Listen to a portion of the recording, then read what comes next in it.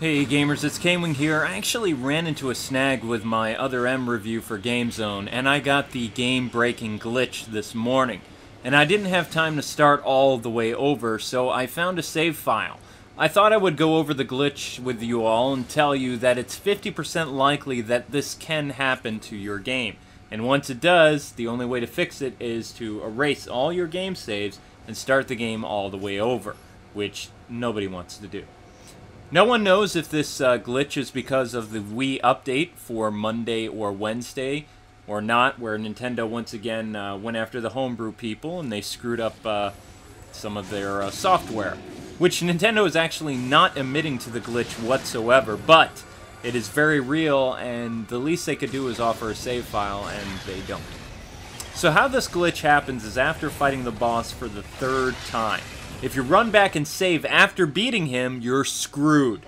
See, what happens is, when you get to this point, the door, after grappling across the lava, remains locked instead of being green. Now, there is no switch that will unlock the door. The only way it unlocks is after you kill that boss for the third time. No matter how many enemies you kill or how far backtracking you go, the door will always remain red. Now, this is important. If you guys and gals have not fought the boss for the third time yet, I want you to copy your save file, put it on an SD card, take it out of your Wii, and if this glitch happens, go back to before you fought the boss and don't save after beating him. In fact, don't save until after you fight the boss, after you get your super missiles.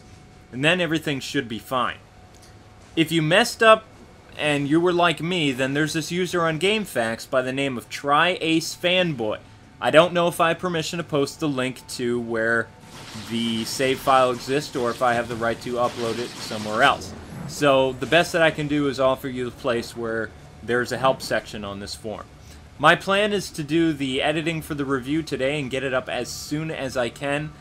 Coming across this glitch kind of threw a monkey wrench in my plans a little bit. Also, I will be doing a video about my GameStation partnership. I'm not trying to be arrogant or ignore you guys. I plan on doing a K-Vlog this Sunday. I'm just very busy, and GameZone wants me to have my Luke's Initiative videos turned in by Wednesday. Anyway, guys, I hope you guys will enjoy the review. A lot of time and effort went into it. The script came out great. I touched upon some issues that no one else touched upon, like stuff that's missing in Metroid, like shooting doors to get from point A to point B, and some of the other things, and, you know. God bless and happy gaming. I wish you guys a great weekend, and hopefully you'll see the review later tonight. Until we meet again, gamers, ciao.